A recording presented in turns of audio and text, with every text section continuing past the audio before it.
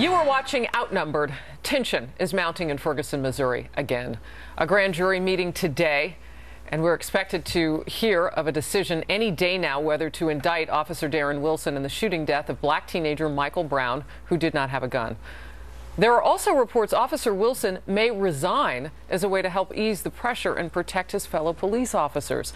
Ahead of an anticipated announcement, Attorney General Eric Holder just released this message. Watch. I ask all those who seek to lend their voice to important causes and discussions, and who seek to elevate these vital conversations, to do so in a way that respects the gravity of their subject matter. Peaceful protest has been a hallmark and a legacy of past movements for change, from patriotic women who demanded access to the franchise, to the civil rights pioneers who marched for equal rights and equal justice.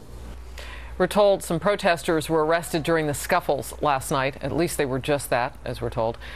As anxiety is growing that Wilson could go free, but Michael Brown's father is pleading for calm. Hurting others or destroying property is not the answer. No matter what the grand jury decides, I do not want my son's death to be in vain. I want it to lead to incredible change, positive change, change that makes the St. Louis region better for everyone. All right, so there are two different really paths of story going on today. There's the immediate verdict, and then there's also how the government is responding. And Katie, I want to go to you first, because a few days ago, A.G. Holder was really getting criticized for some earlier comments that he made, comparing young Emmett Tills, who was killed brutally in the civil rights era, to what's happened to Michael Brown. And there were people in every community, including the black community, who thought that that was not fair. Yeah. And now there's been some backlash. Well, you know, Eric Holder is now calling for calm, which is good, but he's been fanning the flames for months on this issue. And last week, Ron Hosko, who is the former FBI assistant director under Eric Holder, who is now in charge of the Law Enforcement Legal Defense Fund, sent a letter directly to President Obama saying that Attorney General Eric Holder has been chief among antagonists in Ferguson. He has destroyed the relationship between law enforcement and the Department of Justice, not just in Ferguson, but all over the country during his tenure. And because we have a new Attorney General coming into office, he would ask that the president make sure that the relationship between law enforcement and the Department of Justice is rebuilt under the next Attorney General, because it's been destroyed in Ferguson. Is a perfect example of how that's happened. Governor, when you hear that, I mean, you have led a state. I'm certain it was in the South, so you've dealt with some race issues. Sure. When you hear that sort of thing, what's your response? And if you could just kind of lay your experience tapestry over what's happening in Ferguson today. If Officer Wilson broke the law and he violated the civil rights of Michael Brown, then the full weight of the law should come upon him. But that's not for someone to decide on the streets of Ferguson. That's why you have a grand jury. They hear evidence. I honestly don't know what happened that day because I wasn't there. But all that evidence has been put before a grand jury. If they decide that there's not enough evidence to indict the officer, then you have to at some point accept that that's why we have a legal system. We have it to protect innocent as well as to go after the guilty. And if people say, if we don't get the verdict we want, if we don't get the indictment we want, we're going to burn the place down, that's very frightening, and it's the kind of lawlessness that will destroy America and destroy the trust that people need to have in their country. Real quickly, as governor, how would you be maybe handling this differently, or what would you want them to shore up? I think the main thing you do is to remind people over and over that every effort is going to be made to get to the truth, but the truth is what we're going to go after. And if the truth leads us to an indictment of the officer, he will be indicted. If the truth leads us to an exoneration of the officer, then we're not going to go after and punish somebody just because it... Look, here's the point. What did we hate most about the 100 years ago racism, the 50 years ago racism? It was the rule of the mob. Lynchings were when a mob action overwhelmed law. What we're about to see in Ferguson could be a mob action. It is, to me, the worst kind of thing that could happen. Let's pray it doesn't happen. You know, Andrea, you and I have talked on the couch about this, and it's about those people who, gosh, they just want to go back to work. That's right. They just want their kids to be safe when they go to school. They don't want people in the streets, because that won't necessarily change anything. That violent protesting or the insurgents coming from the outside and instigating whatever it is, they don't get to live that life right now. They get to live in fear until this thing comes out. And hasn't Ferguson suffered enough? Because really, who are you hurting? You're hurting the business owners, many of them African American. You're hurting, as you point out, Harris, the people who just want to get back to work and earn a paycheck and live. So it would be very unfortunate if they were violent. I would also like to know what's going to happen if this grand jury doesn't indict. Does that put, and maybe a question for Kirsten, does that put additional pressure then on the administration and on Eric Holder, because he does have a civil rights investigation into Ferguson, maybe valid, this civil rights investigation, maybe there was one that was needed, but does that maybe put some pressure on them to do something if the community is violent, to say, Eric Holder, they didn't indict, now plus he's already weighed in to say how he feels about it. Correct. He's basically chosen a side. Well, I mean, obviously people should not react violently. That goes without saying. I do think that there are some underlying issues that were problematic there, separate from this incident, that do need to be investigated and do need to be dealt with. And I don't know how to, I agree with everything the governor was saying about, about how these people shouldn't react this way. The problem is, how do you tell those people that, and who can tell them that in a way that's meaningful for them? And so I think it's great that the father came out and did that, because I think those are the type of people that need to be really given a megaphone to tell them, not to do that. Grand jury meeting today. If there's news to be made, we'll tell you about it. All right, and more news on Adrian Peterson, speaking out at length for the first time since shortly after his arrest for whipping and injuring his 4-year-old son with a tree branch. The NFL star telling USA Today he's sorry and won't ever use a switch again. But some of his remarks are raising questions about whether he truly gets it. I mean, Peterson says that he doesn't think that folks should compare him to Ray Rice, the Ravens star caught on video for punching his then fiancée in a casino elevator.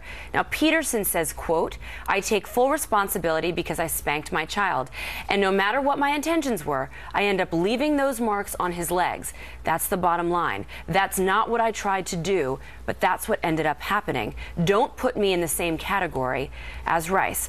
But one of the most prominent female sports journalists, Christine Brennan, questions whether Peterson has learned his lesson after he blew off a meeting with NFL Commissioner Roger Goodell.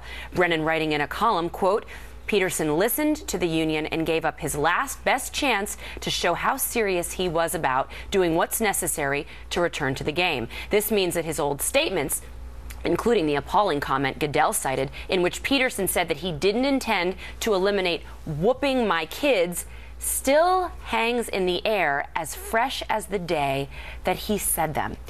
All right, Governor, he came out and he said, "I'm no Ray Rice." I think a lot of people would disagree. Can you compare the two? Do you think that he can come out and say, "I'm not a Ray Rice"?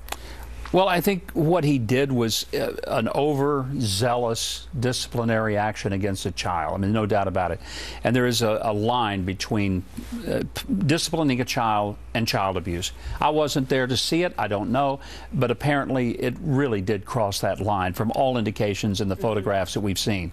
So has he done something wrong? Yes. Is he paying for it? Yes. Should he pay more for it? I don't know. That's got to be looked at. One of the things that has disturbed me, I just want to throw this out there, it seems like we put so much focus on an NFL player for what they do, whether it's Ray Rice or in this case, but very thorough objective studies have shown that the NFL players are frankly not that much more likely to commit violence than the general population. But we've made it as if every person who plays athletics is some kind of they're in the spotlight, violent individual. Right? But you're right. Where's the outrage for it among our communities in general? Child abuse is wrong no matter who does it. Exactly. It shouldn't just be limited to focusing upon somebody who happens to be an athlete celebrity. Yeah, but Goodell said he's not going to have a whooping law that addresses child abuse. But of course, the NFL has pressure to do something about domestic violence. Right. Should the NFL have laws against these types of things? Well, I think that they've rewritten their policies to try and address some of the domestic abuse. But I do think that there is a huge difference between domestic violence and punching your then fiance and now wife out in an elevator and dragging her and going too far with a disciplinary action for your child. I understand where he's coming from.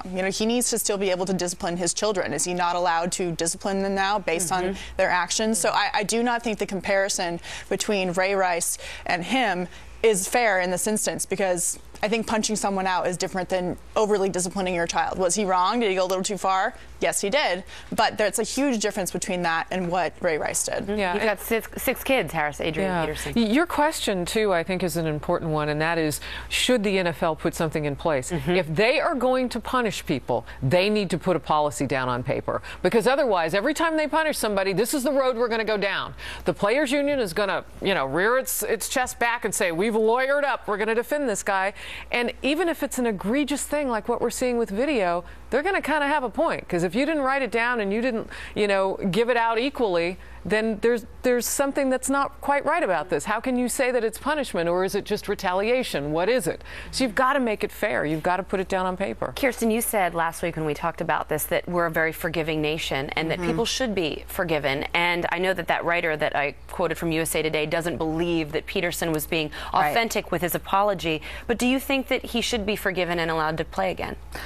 Ultimately, yes, but I think the reason that people think it's not authentic is because it seems like he was very unapologetic when he was first caught, and then when he gets in trouble and realizes he might lose his job, then he becomes very sorry about it. Or maybe he actually has legitimately become sorry about it. That's the thing we don't know. Sometimes with time, you meet with counselors, he's meeting with the pastor, he's meeting with counselors, and maybe he actually has learned that this goes too far and that it's not okay to have a whooping policy for your children. You discipline them, you don't beat them. There's a difference. Yeah. All right, we'll stay on this story as we always do. Well, here's a big story. College scholarships for illegal immigrants. Yeah, the actions of one of America's most expensive universities now stirring a very intense debate. Plus, buried under 7 feet or more of snow that fell in 3 days' time, new worries that in the Buffalo area, even as the forecast calls for relief, I don't know about that game this Sunday. I don't know.